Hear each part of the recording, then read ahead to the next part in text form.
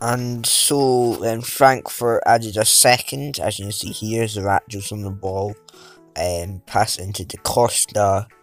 I think, and as you can see, that's poor from Mai or Ellers there, and as you can see, goal. So the last game of the transfer window was against Frankfurt, before the transfer window even, but the first of this episode. As you see, it's against Frankfurt. As you can see, Zoracho is on the ball too, and he scores. Oh, Frankfurt scored. I'm not sure if that was him. And as you can see here, not great. As you can see, I was reaching. Kostic on the ball, and they made it third. And not long after that, as you can see, Da Costa and right past defenders 3-0.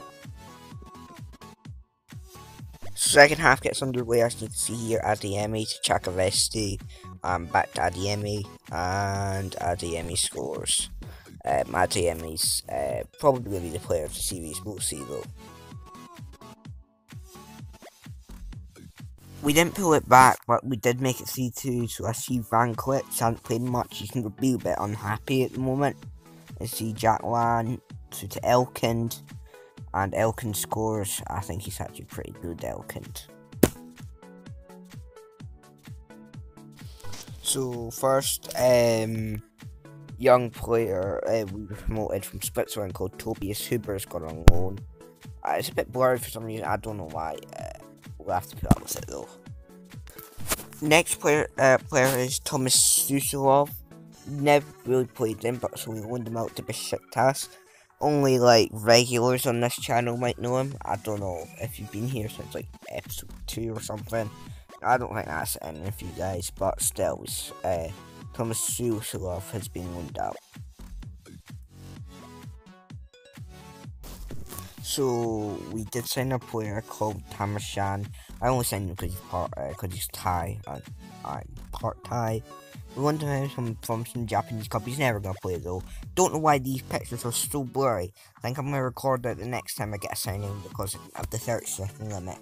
So there's him, if anyone's excited apart from me.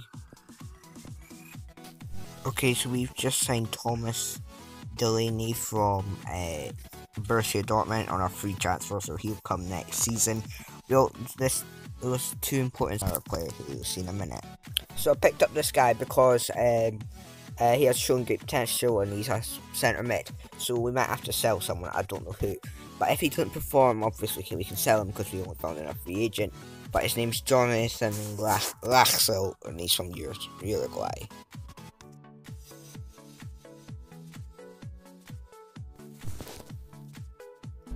So here is the table, as you can see. This is fourth put by Munich, and as you see we're in 11th, and if we win, we'll hopefully jump from one of a few teams. Hoping to get Europa League this season, which would be nice. Or just stay up, to be honest.